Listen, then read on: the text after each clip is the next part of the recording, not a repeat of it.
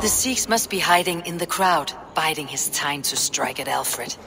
The decay of English prose has been creeping. Not priest, clerk, or abbot can turn the letter of their sermons from Latin to English. And how can we understand God's words if they are not spoken in our tongue? Aelfred is dead, and we mourn him.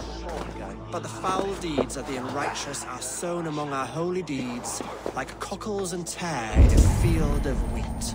Education, wisdom, enlightened thought. This will raise us above the sins of our fathers. These I will demand of the next Bishop of Winchester.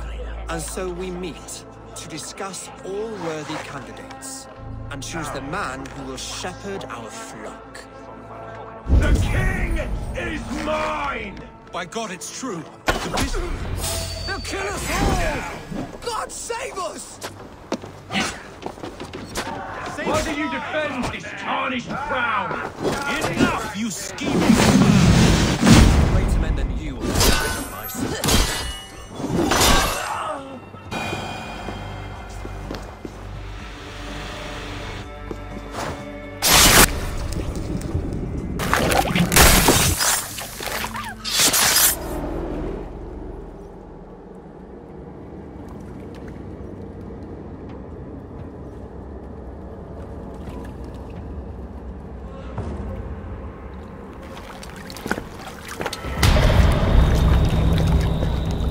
How sweet is the shepherd's pipe when he calls his lambs to slaughter.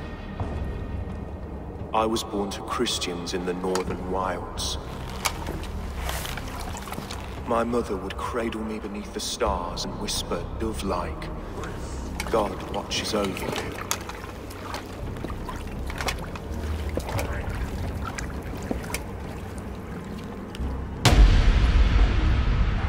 Then your people came.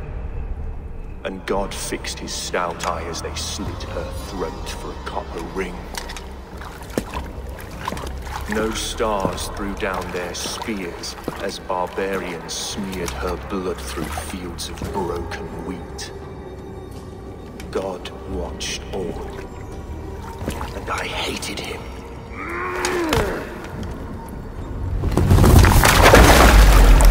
It may be Alfred's god was testing you. A trial you failed. Alfred's god is weak. Yet he would chain us all in his service, from our first breath to our death rattle. My order wishes to break these mind-forged manacles.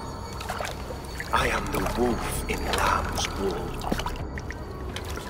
He takes on the role of a god himself. A worthy path to walk. A wolf is but a walking feast for ravens.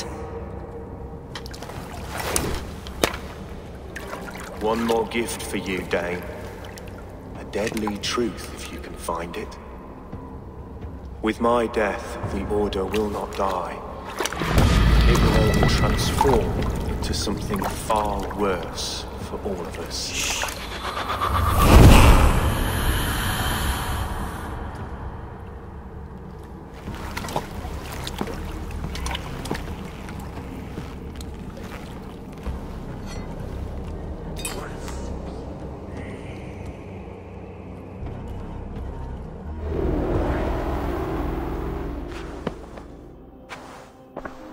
Aelfred will not cheat Loki's dread-daughter twice. I owe you my life. An irony not lost on me, Alfred. My king, we'll go by back streets to the Old Minster. Eivor may find us there when all has settled.